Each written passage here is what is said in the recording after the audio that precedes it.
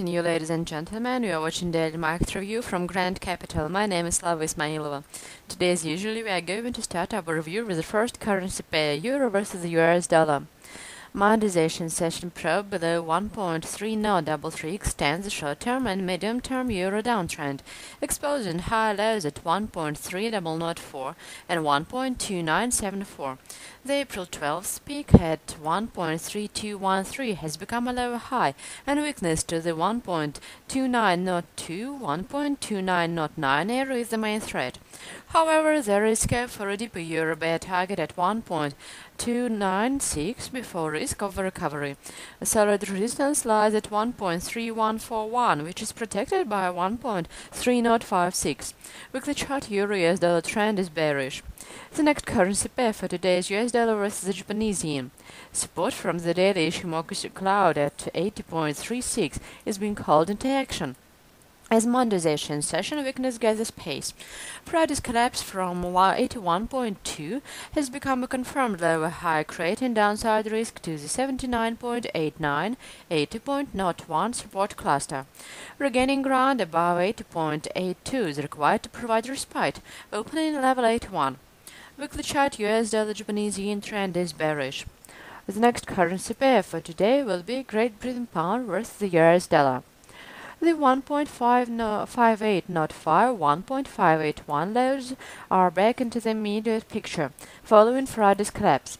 Last week's high at 1.5983 has become isolated, and a push below 1.5805 is expected to challenge support at 1.5746. A downwave equality protection lies at 1.5726. The 1.588 area has become near-term pivotal resistance, although only about 1.5913 would suggest a return to the 1.5983 highs on the cards. Weekly chart Great Britain pound versus the US dollar trend is bearish. The next currency pair we are going to analyze is the US dollar versus the Swiss franc. The push above 0.9222 during monetization session brings the immediate focus onto monetary resistance at 0.9256.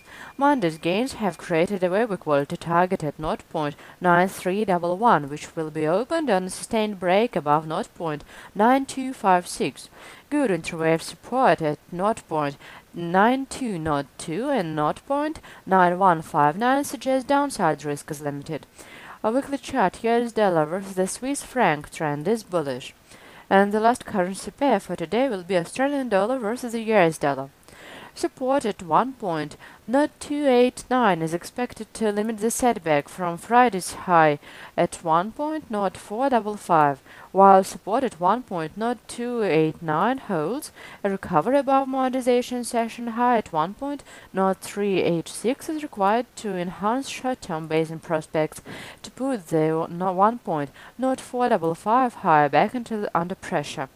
Failure to keep 1.0289 intact would concern Australian dollar bulls and expose last week's important reaction low at 1.0226. Weekly chart Australian dollar versus the US dollar trend is range.